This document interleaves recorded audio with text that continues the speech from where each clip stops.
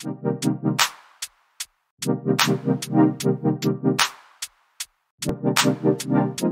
going on, everybody, and welcome to another episode of the Other Side of the Firewall podcast, where we talk about the latest and greatest of cybersecurity news, as well as we highlight those movers and shakers and glass ceiling breakers, those people of color who've made it to the other side of the proverbial firewall. My name is Ryan Williams, and as always, I'm joined by Shannon Tynes. What's up? What's up? And LeVon Maynard. Welcome to the show. What is going on? Welcome back. So if you listened to yesterday's episode, so the Monday episode, we talked about how the FBI, NSA, and CISA are warning about APT, Russian state-funded hackers, digging into our systems off very old vulnerabilities. So definitely check that one out. Wednesday, we kind of tie into that with our weekly discussion where we talk about Russia doing some stuff with the Ukraine. And then there may be a CISP, Ask a CISP episode this week. We'll see if I can get somebody booked on that one. And then Friday, talk about everything else. Go Bills for y'all watch the game. keep putting it out there until I can't. So hopefully it doesn't happen. But without further ado, I give it to Shannon. All right. So the story is actually from thehackernews.com, and it's our buddy Ravi Lakshmanan. I hope I'm saying that right, Ravi. I may not be, but the title of this one is Gootloader Hackers Targeting Employees of Law and Accounting Firms, right? So Gootloader, right? So what is Gootloader? So Gootloader is when you have these hackers that get access to legitimate sites, right? And what they try to do is they try to get these to be sites that you like. If you're doing any type of search on, let's just say Google, right? Let's just use Google for instance.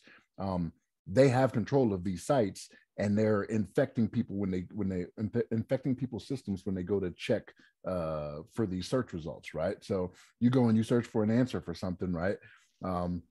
Site appears legitimate, right? You go, you click on it, and all of a sudden, you're in the danger zone at that point, right? So they end up delivering malware to your system.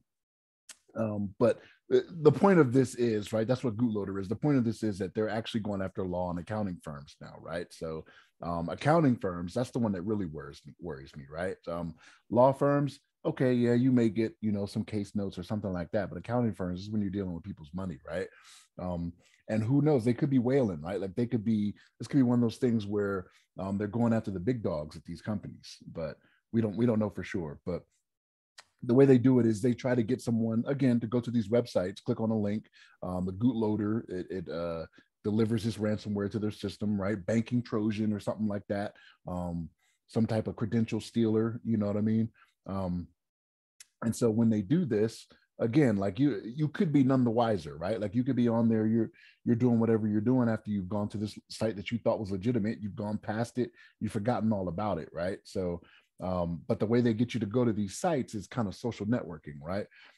It's like I don't have any Facebook friends or anything like that, right? Like I'm not the social media guy, but I imagine, when you get on there, maybe it's one of these fake accounts that I hear so much about, right? Like that are helping steal elections and whatnot, that are out there just trying to get you to, go search for things or click on them to do what to search for things that you think you're looking for from a legitimate site, but you're not, right? And then what ends up happening is they end up getting control of your system. So, but again, so right now they're going after law and accounting firms, but this could be anybody, right? Like this could be anybody that's a big dog at any company or whatever, right?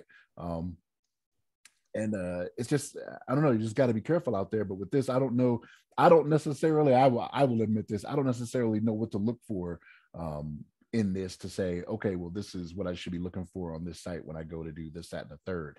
You're probably not going to know you got hit by it until all of a sudden, your money ends up funny, right? Like, oh man, what's going on here? You know what I mean? But yeah, LeVon, what you think about this, man? Yeah, man, I think it's pretty interesting. My first thought is, Shannon, we need to get you some friends on Facebook. I know you got some people out there that like you, so I'm gonna get you some friends. Hey, look, I don't need Facebook friends. Anybody I know, I hit them up. We chill, we do whatever. We'll talk. Okay. We'll text. I'm old school, right? I'm one of the people that think you have a phone to talk to people. You know what I'm saying? Right. I'm crazy like that. Use a phone for what it's used, what's supposed to be used for, right? Yeah. Not just like searching the web. Never. A phone call is inconvenient. Right. I need a text message or a chat message. But yeah, no, I guess getting back on topic though, besides Shannon's friend situation, a Gootloader is pretty interesting hack. And the fact, like you mentioned, it's targeting employees of law and accounting firms. I mean, bottom line is we know any system that's connected to the internet, to the web, that's available online is a potential target for hackers.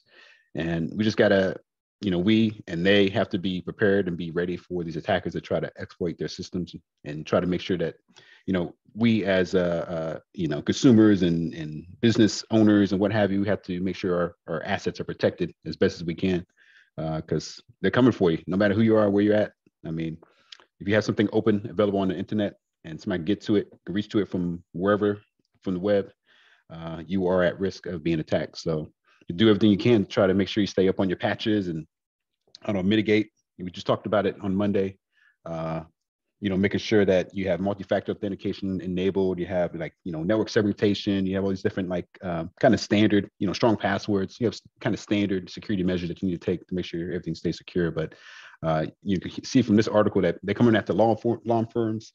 I can imagine being in the middle of a case or something like that, or either being a lawyer or being somebody that's being represented by a lawyer, and you're like, yeah, I gave all the lawyer all my information, and they have it saved in the files, all my secrets and all this kind of stuff. And all of a sudden that stuff gets taken and exploited, used for blackmail or whatever. That's a good point. I didn't even think about that. Yeah. I just wrote it off okay, whatever. You get some case file. Right. You bring up a good point right there, man. Yeah. Because there's supposed to be the lawyer client